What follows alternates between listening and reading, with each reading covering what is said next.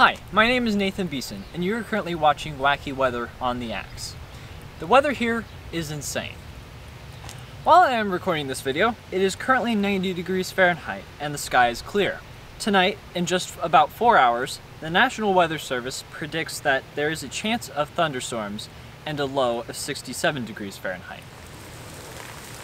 The Midwest, Missouri especially, is no stranger to weird weather. So why is it this way? The main reason why the Midwest has such rapid weather changes is because it has a lack of physical boundaries. Other regions have boundaries such as mountains or valleys, like the Rockies for the West. Boundaries like the Rockies block cold fronts from the north and warm fronts from the south, preventing them from clashing together, which would result in storms.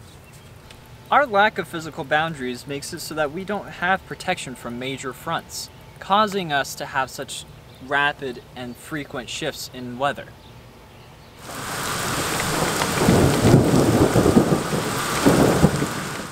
This has been Nathan Beeson reporting for the Axe.